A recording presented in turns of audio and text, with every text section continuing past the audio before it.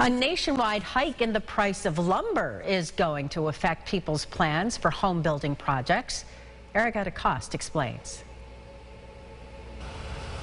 The pandemic has affected a lot of things: the price of gas, simple grocery items, and now lumber.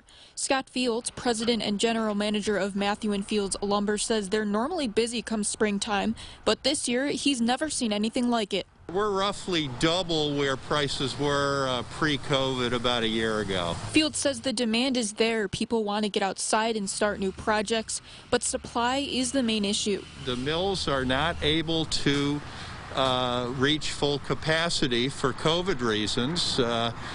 Social distancing, sick people just not being able to get the people back from the layoffs a year ago. Fields says they're slowly getting the workforce back, but it's going to take a few more months. Rick Herman, CEO of Rochester Home Builders Association, says it's important to keep this in mind if you're starting any home projects this spring. They're going to take longer and be more expensive. A deck that might have been $3,000 in the past might cost $4,000 this year for the lumber. It's the same for homes. A new one could cost up to $30,000 more, depending on size. There's also less inventory with pre-existing homes because of the pandemic, so Herman says more people are actually buying new anyways, a major plus for the industry.